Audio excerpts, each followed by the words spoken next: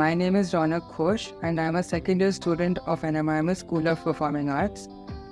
Before joining this college, I did not know what to expect other than the fact that this institution has a course in Indian classical music, and I wanted to pursue Indian classical music, so I enrolled into it. I got much more than I expected in this college.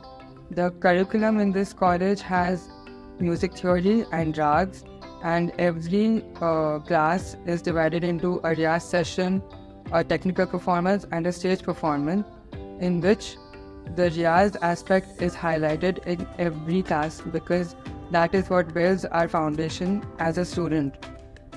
Every teacher gives us a lot of attention in respect to what we should be practicing individually, because every student has different levels of understanding and levels of skill set in music.